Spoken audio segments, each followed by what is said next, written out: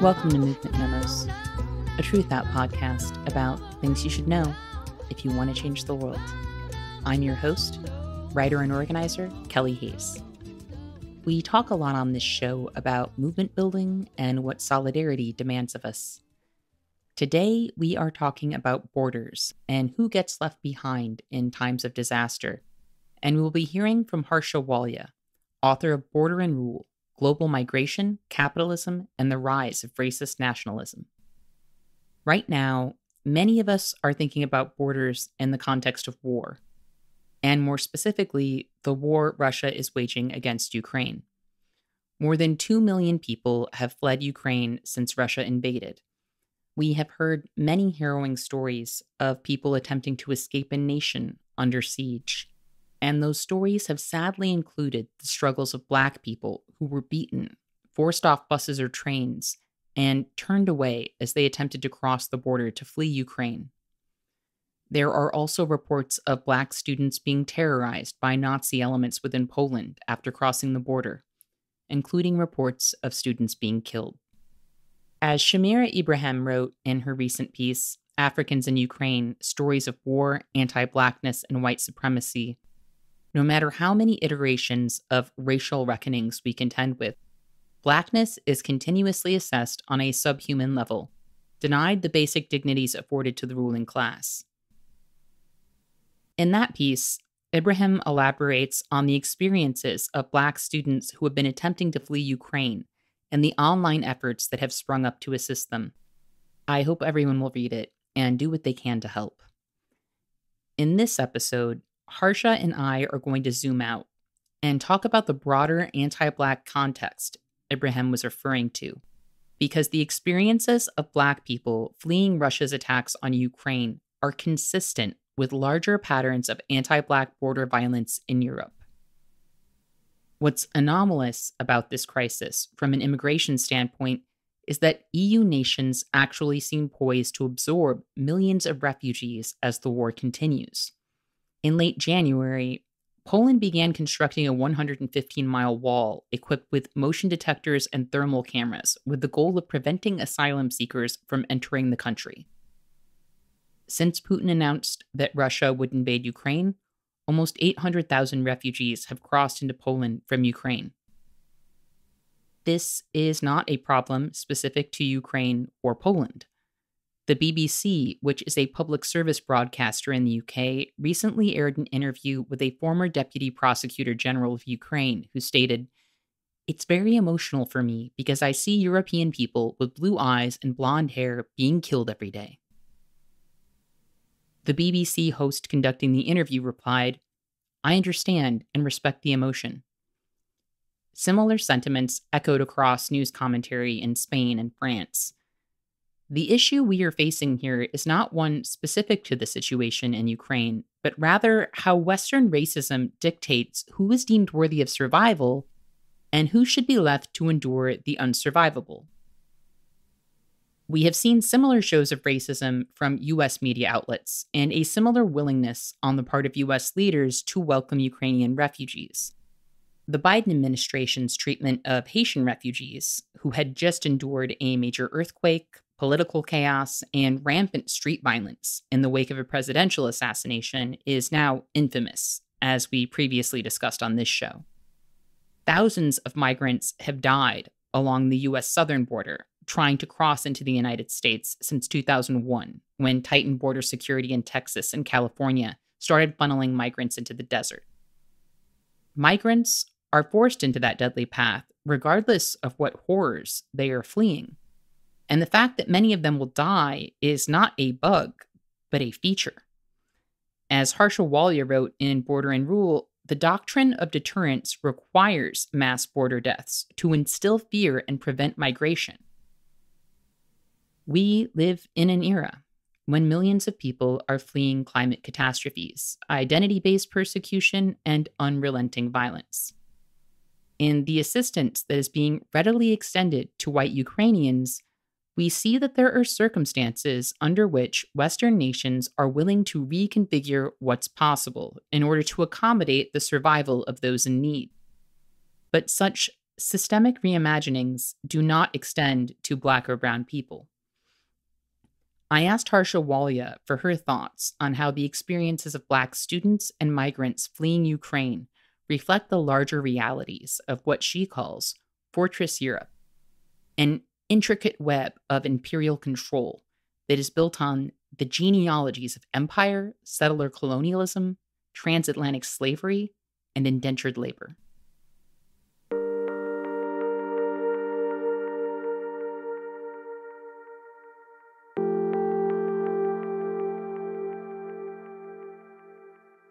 I think what the past week has really brought into kind of stark light is very much the realities of Fortress Europe and really just the fundamentally exclusionary, anti-Black nature of borders around the world.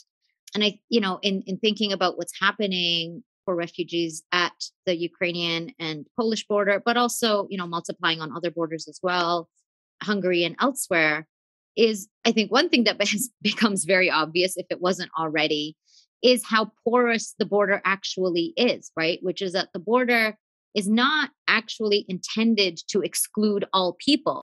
The border has always been a project that is intimately and intricately tied to colonization and through which race is reproduced, right? So we see in this moment, the idea of there being two lines at the border where people who are believed to be Ukrainian read through race, because of course there are Ukrainians who are not internationals, right? Who are Afro-Ukrainian, for example, or even those who are Roma, who are racialized in very particular ways in Europe, are literally put into different lines, regardless and irrespective of their citizenship, who are read so clearly through these global hierarchies of race. So that is one thing that if it wasn't already obvious about the function of the border and really its porousness and its flexibility as a regime, that should be very stark to people now. And the other thing is, that I think it really highlights is how Fortress Europe has really expanded its borders in recent years. I don't know how much people know about the relationship between the Ukraine and the EU in the context of immigration. Of course, there's a lot of talk right now about Ukraine's attempts to join the EU as they have for many years in the context right now of the illegal and horrific invasion by Russia. But also one of the things that Ukraine has been pushing, as have other countries like Moldova and Croatia, is that in order to secure their membership into the EU, they have been forced to join the Eastern Partnership and EU border assistance missions as kind of a condition of even being considered for welcome into the EU, right? So what has been happening at the EU for the past week is also not an anomaly, because for especially the past year, it has been a border crisis. Last year in particular, refugees from Afghanistan and Syria and Iraq and Yemen were stranded at the border of Belarus and Poland last year. And Polish, border guards had barbed wire fencing that blocked them from entering the EU. Many people died. And even just earlier in the week, when what was happening at the Ukrainian-Polish border started to come to light, earlier that week, a man from Yemen actually died at that very same border. So I think the other thing that's important to know is how this is situated within the border practices and policies of the EU, which is the world's deadliest border. The European border is the world's deadliest border, and it's not a singular border, right? It's constantly expanding. So that's also a necessary piece of this because, Europe is nothing if not a mass history of colonization and plunder of enslavement, right? Like that is the origin of a lot of the contemporary continuities of violence. Like even for the Europe to establish itself as so-called Europe, very much is an anti-Black and anti-Muslim myth that dates back centuries, and that has been, really the birthplace of immense violence. And so I think we have to hold all of those continuities together in this current moment, alongside many other continuities as well, of course, but in the context of the border crisis, if you will.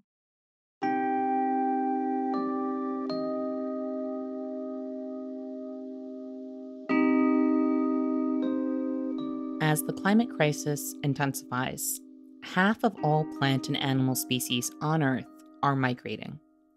We, as humans, are part of that mass scramble. But in our case, nation states are placing heavy constraints on the movements of many people who are attempting to survive. The global south has been looted, pillaged, and exploited by the US and other imperial powers since what historian Gerald Horne calls the dawning of the apocalypse in the 16th century. Now, as the climate crisis and other consequences of capitalism and colonialism make more and more land unlivable, many people are in desperate need of a path to survival. But in 2022, the same forces that initiated the era of catastrophe we are experiencing are dictating whose lives have value and whose do not. White supremacy, capitalism, and settler colonialism brought apocalyptic events to Africa, Asia, and the Americas hundreds of years ago. Now, the capitalist cycle of conquest, extraction, annihilation, and exploitation has reached a stage of mass destruction that is more visible, imminent, and widely experienced than the previously compartmentalized creation of death worlds and sacrifice zones.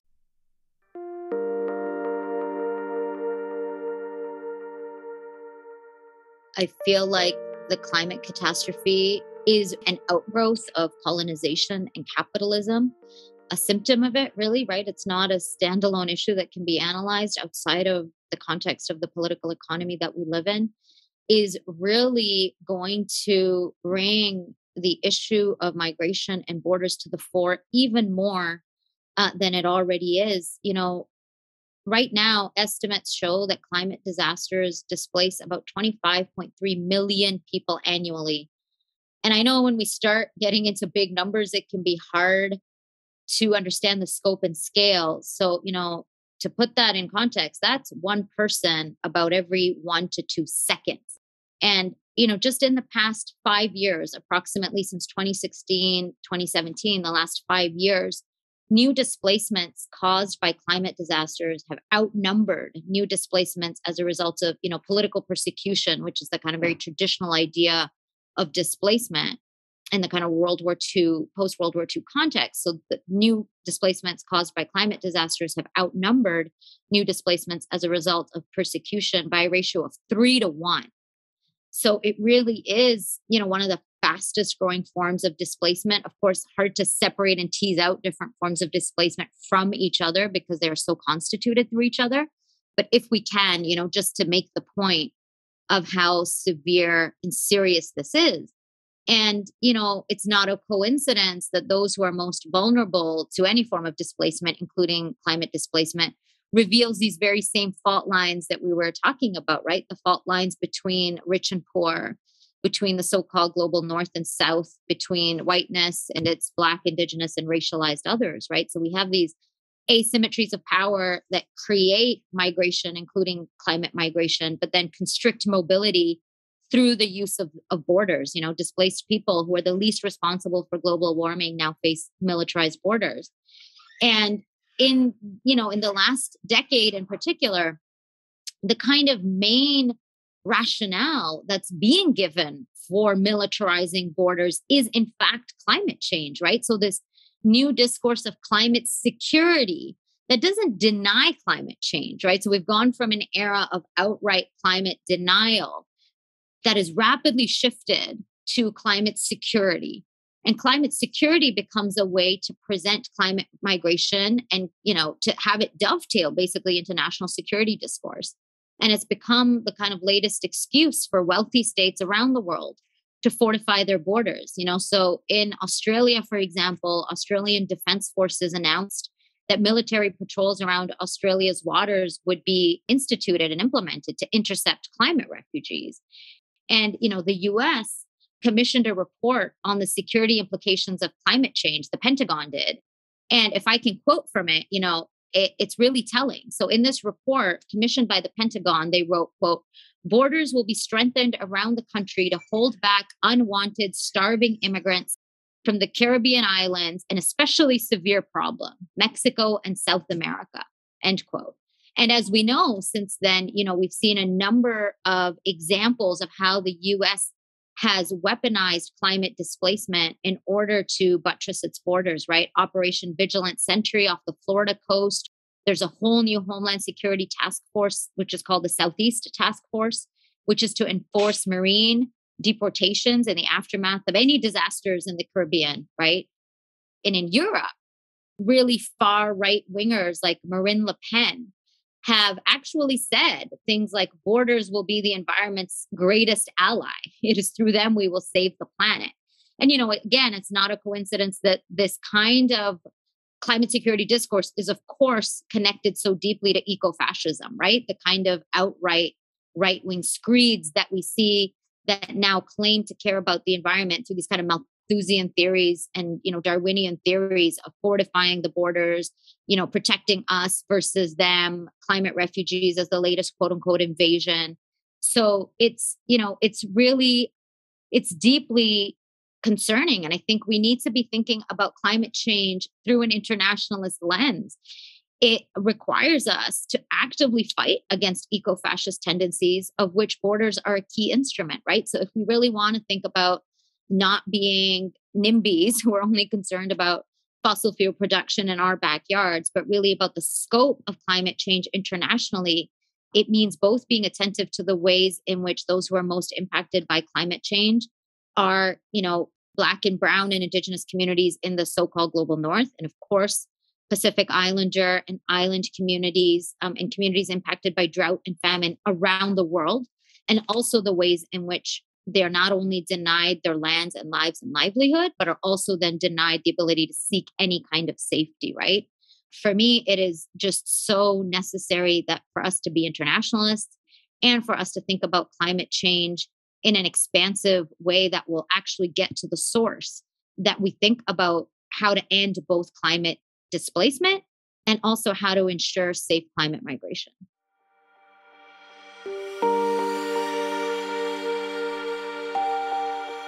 When I hear stories about Black and Brown people being turned away at borders in the wake of disaster, I am also reminded of people fleeing in the aftermath of Hurricane Katrina who had bullets fired over their heads by police when they tried to cross the bridge into Gretna.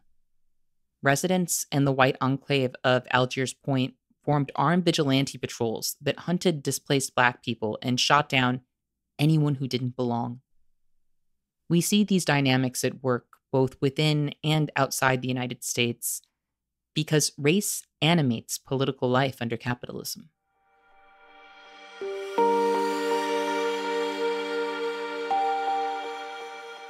I think absolutely Hurricane Katrina really laid bare the workings of specifically anti-Black warfare, right? Through mass displacement and also carceral immobility.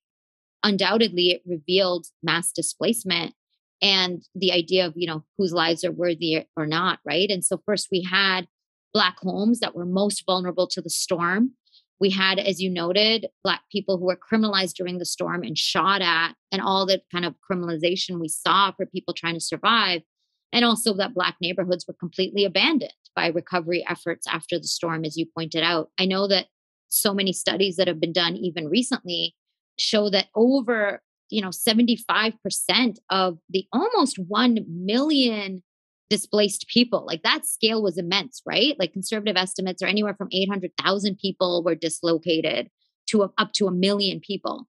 That 3/4 of them were Black residents. And then, of course, after that, we saw not only were they permanently displaced and dislocated, but the mass kind of privatization and the policing and the austerity measures that were brought into neighborhoods within New Orleans, right? So we see the interplay between not only displacement and permanent displacement and immobility, but how that's then used to actually just further the same kinds of policies that even create certain forms of displacement, right? Through privatization, gentrification, and more. And so I think absolutely this concept of displacement isn't just about borders. Fred Moten, who was drawing on the work of Cedric Robinson, he talked about the position of Black people in the United States as one of a, quote, eternal internal alien, right? So we know that citizenship is already hollow and unevenly distributed irrespective of one's actual legal status. And displacement is at the core of so much of how capitalism and colonization work.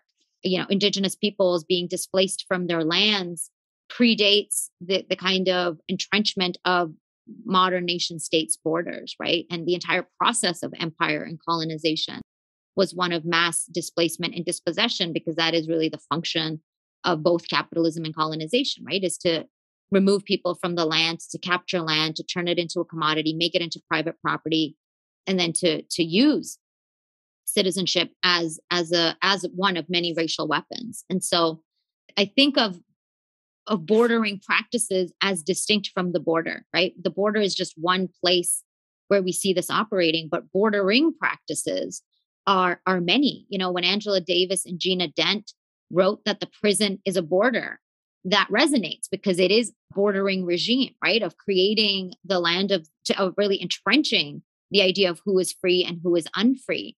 The creation of reserves and reservations are bordering practices to say that Indigenous people now have to be forced into little parcels of land.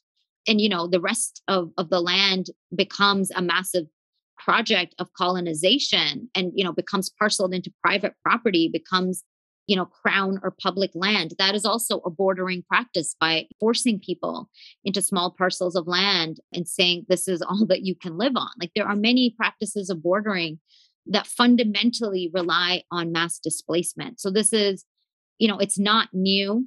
And what we need to pay attention to is those historical continuities, the ways in which bordering is not just operating at the border, which means that, as you noted, that this becomes not just about the national border, right? It's not just, for example, the US-Mexico border.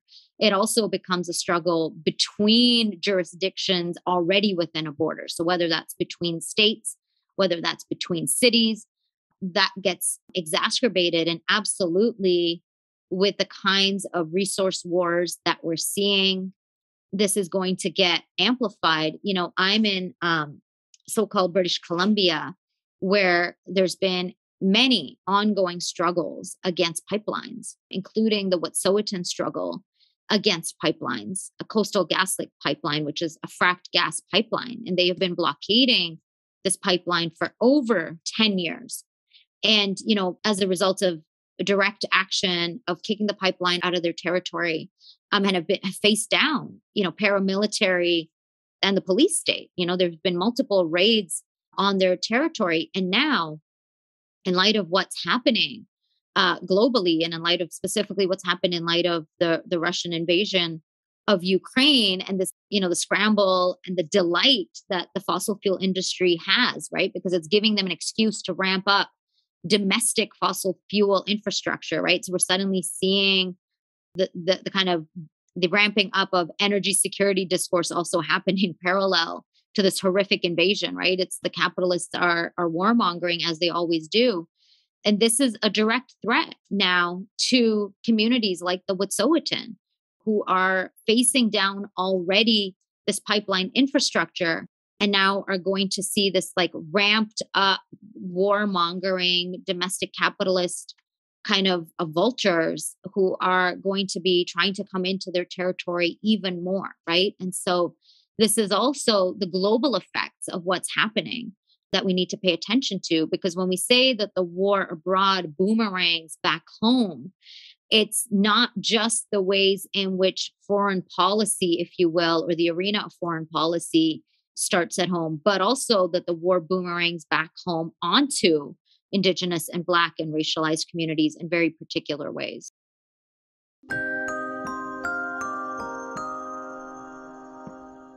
Something I am really concerned about right now, amid so many events that feel so large and so far beyond our control, is that people are going to get stuck in this mode of watching and worrying and forget their own power.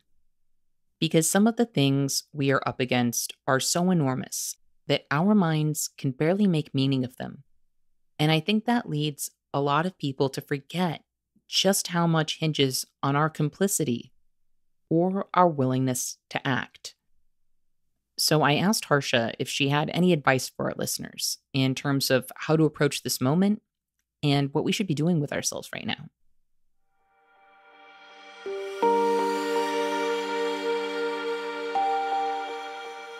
For me, a politics of organizing is so necessary, right? Otherwise, we get stuck in the kind of demobilizing fatalism of things will never change because it's too immense.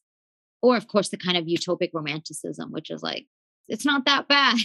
It's really fucking bad. You know, the world is a deathscape for the majority of the world's people. Like, I don't think we all sit with the immensity of that. And of course, escalated in the pandemic, like just everything around us is showing us how disposable so many people are across, you know, so many different social locations, so many race, class, sexuality, gender, disability, so many multiplied depending on where you live in the world determines literally how long you will live, right? The fact that there are places in the world that have half the life expectancy of other places in the world is a literal deathscape. And, you know, the fact that the world's majority still don't have access to boosters is a literal deathscape in a global pandemic.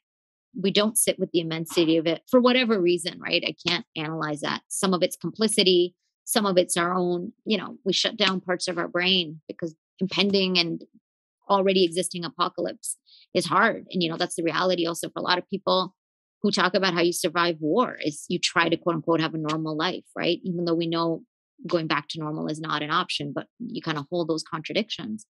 But I think what we do have is knowing that these systems, as powerful as they are interconnected. And for me, I actually find some solace is not the word, but you know, when I think of this big, immense web, knowing that it's big and interconnected in some ways is less daunting because no matter what part you're working on, you can know you're working on all of it, right? If you're working to fight against gentrification in your neighborhood, if you are running mutual aid networks in your neighborhood, if you are stopping police and or military recruitment in your neighborhood, if you are providing sanctuary to undocumented migrants in your neighborhood, that is all intricately connected. So when we all play a role in unraveling this massive web, it will actually be undone, right? It's you know, there's a saying in Oaxaca, which is that we are many hands and one heart in the struggle. And I think that is very true, right? There is no way that we are going to break down this immense system by tackling it at one point, because that will inevitably lead to playing whack-a-mole. What we do need is many hands in the struggle and all trying to do our part and seeing that it's connected, right? Like we may not be able to act on everything, but we do have to be able to see how it's all connected so that we are strategically contributing to dismantling the same thing, right? So that we're not pulling in different directions.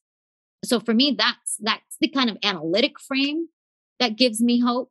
And also the necessity of organizing. You know, there's no way to describe how the only way to overcome that individual powerlessness is through collective struggle, right? Because also one of the things that the system does is to make us isolated. And through that isolation, not only do we feel isolated and alone and atomized, we also feel powerless. And so I don't actually believe any individual can regain power. You know, I know there's this like nonprofit trend of like the individual change maker and the trender and the influencer, whatever. It's just not possible. That's another neoliberal gimmick. What we need is each other. We need each other literally to survive. And we need each other in the struggle, because it is only through the actual proximity of seeing each other's humanity, of struggling together, of being co-strugglers, that we actually feel empowered, right? Empowered's become a hokey word because it's been disassociated from collective struggle. It's the idea of individual empowerment. No, we need to feel empowered through collective struggle. And so I think those are some of the ways in which we can overcome our complicity and or our sense of immobility or powerlessness is through struggle. And to realize that even though what we are facing is so daunting, if we each play a part, we chip away, right? We chip away at the bricks. We literally chip away at the bricks of the border. When we do any kind of project in solidarity with any person in struggle, it makes a difference. And we see those ripple effects. But, I think seeing the immensity of the problem is necessary, but it shouldn't lead to demobilization. It should lead us to understand that we actually all have a role to play because it is all connected, right? So if we see things as siloed, then it can lead us to be like, oh, I got to fight one thing, but then you're telling me I have to also fight 100 things and I don't have capacity to fight 100 things. But if we see that actually our fight is one massive struggle to which hundreds of things are tethered, then fighting our one piece of that puzzle can untether the whole thing. And I think, again, that's the analytic frame that I think helps overcome that sense of how and where do I contribute. This might be my particular vantage point, but I really think that one thing, especially coming back just to the specificity of the border and what we're witnessing and what we have been witnessing for years, this is not a new quote unquote crisis. This is a crisis of displacement and immobility that is centuries old and especially escalated decades old. If we reframe what's happening at the border as a crisis of displacement and immobility, we start to see that this isn't just an issue of immigrant rights or migrant justice, that this is fundamentally at the heart of freedom, right? All freedom has been constrained in some shape or form through forms of social control that are meant to demobilize and immobilize communities in struggle. So if we can understand the crisis of displacement and immobility as what underwrites racial warfare, as what underwrites Black and Indigenous genocide, as what underwrites the exclusion of the border, as what underwrites global apartheid, when we think about systems like citizenship, then I think we can reframe and re-understand the immigrant rights movement, not just as, one of many movements, but something that is fundamentally connected to how we remake the world, right? To argue against borders, to say that we need to live in a world that doesn't have borders is not only to struggle for the rights of displaced people, refugees, and migrants. It is to fight for liberation so that we are all able to live with freedom in our neighborhoods, to fight against gentrification, to fight against settler colonialism, to be able to be at home in our bodies. That these are all much more profound politics of freedom and, ungovernability, if you will, right? To not be dictated by authorities in power in the nation states. To become ungovernable is so central to the politics of no borders, right? So it's not just the sight of the border, but it is really to fight against all bordering systems, which includes war, which includes empire, which includes the sweatshop, which includes the prison, which includes drone warfare, includes all of it. That is fundamentally what a no border struggle is about. When we're saying no borders, it is a struggle for freedom against all forms of captivity and control.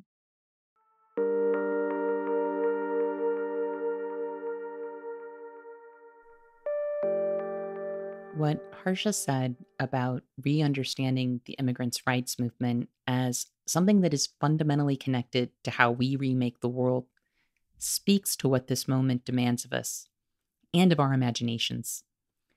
We are living in catastrophic times, and decisions are being made on a continuous basis about who deserves a shot at survival and who should be left to endure the unendurable. This is apparent to anyone who is doing prison or jail solidarity work right now, or anyone in the disability justice community, in addition to people doing migrant justice work. It's also apparent to anyone who is resisting the violence of colonialism and imperialism. The public's tolerance for mass death is escalating. To confront that ominous trend, we have to challenge the bordering systems that restrict people's access to survival and to one another. As Harsha said, to become ungovernable is central. Our solidarity, our willingness to act, our compassion, and the mutual aid we extend must grow freely, unbound by legal restrictions and false demarcations. We have to care deeply, rather than giving in to cynicism, and challenge the violence of bordering throughout our lives. And we have to do that work together, because as Harsha said, we cannot regain our power alone. Our power is collective. Splitting us off into an atomized existence weakened that collective power. But when we come together, our potential rises and new possibilities are born. Circling back to the experience of Black refugees in Ukraine, I want to note that some people have depicted the harms Black refugees have experienced as Russian propaganda. Others have argued that even though the stories are true, they should not be emphasized right now, because doing so helps Putin and hurts Ukraine. We have to reject that kind of erasure. We cannot abandon people or the truth in the service of better propagandizing a war. What we need is a bigger conversation, one that neither falsely homogenizes Ukraine nor exceptionalizes the racism and cruelty Black people have experienced there during this war. While those harms must be challenged, they must also be addressed on a much broader scale if we are going to take on the forces that are destroying the world and boxing people out of habitable spaces, border by border, on a racialized basis. As Harsha said, we can all resist the norms and dictates of bordering and disposability wherever we are. And I hope we all feel called to do that in whatever ways we can. I want to thank Harsha Walia for sharing her wisdom with us today. I love talking to Harsha, and I am profoundly grateful for her work. If you do not own Border and Rule, please get yourself a copy. It is an essential resource that I return to regularly, and we should all be equipped with that wealth of knowledge.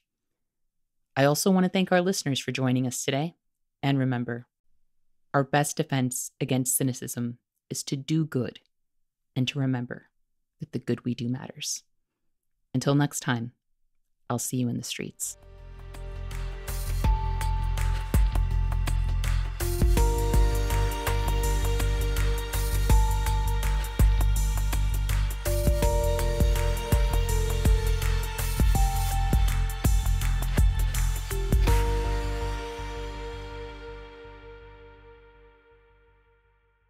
Thank you for listening to Movement Memos. This show wouldn't exist if it weren't for TRUTHOUT, and TRUTHOUT's independent news and commentary wouldn't exist without listeners and readers like you. We have no paywalls, no corporate sponsors, and no ads, except for fundraising appeals like this one. So if you can and would like to support our work, please consider dropping by truthought.org to make a donation today.